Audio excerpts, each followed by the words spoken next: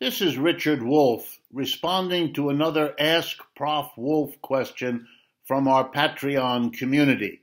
And this one is a question from Rory Kramer. Rory wonders whether a grocery delivery chain that has not so far cut workers' pay or asked them to take any kind of cut in benefits and so on, whether I think these kinds of companies, and indeed companies in general, are going to be doing that in the near future.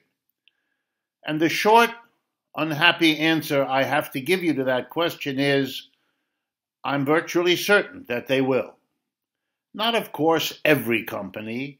A company that's doing really well anyway might be tempted to take advantage of its doing well in a difficult time and not stick it to its own employees. But that will be the exception.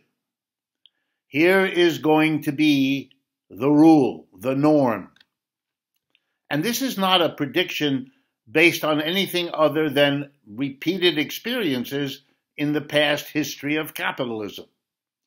When unemployment comes, especially when it's large unemployment, and especially when it is sudden unemployment, and no one knows how long it will last, employers suddenly have an opportunity and an advantage, and it will be a rare employer who does not take advantage of it. Here's the advantage. When you have millions of people out of work, as we do in the United States today, with the prospect of many millions of those staying out of work for who knows how long, those people become, those unemployed people, more desperate each day. Why? Well, their unemployment insurance in most cases, if they even have it, is low, is less than their income. So they begin to cut back, but also to dip into their savings. Most working people don't have much in the way of savings, so they run out of savings pretty quick. Most working people have debts, credit card, mortgage, auto payments, college education loans. Those are demanding repayment of interest and principal. And you don't want your car repossessed, do you? You don't want to lose your home, do you? You don't want to get a bad credit score. You can see the pressures on you, so you can't really work very long without income. It becomes unbearable. And then on top of it, you're full of anxieties. Will the job you left be there when you want it back? Will the employer give it to you?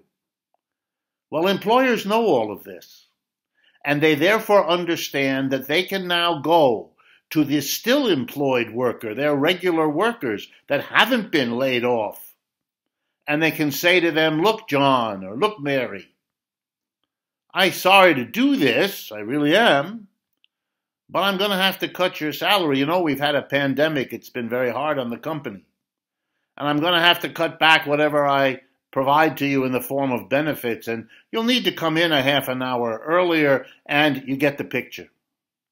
And the employer does it because the employer knows that there are ever more desperate unemployed people out there who would jump at the job even with a reduced salary, reduced benefits, longer hours, and all the rest.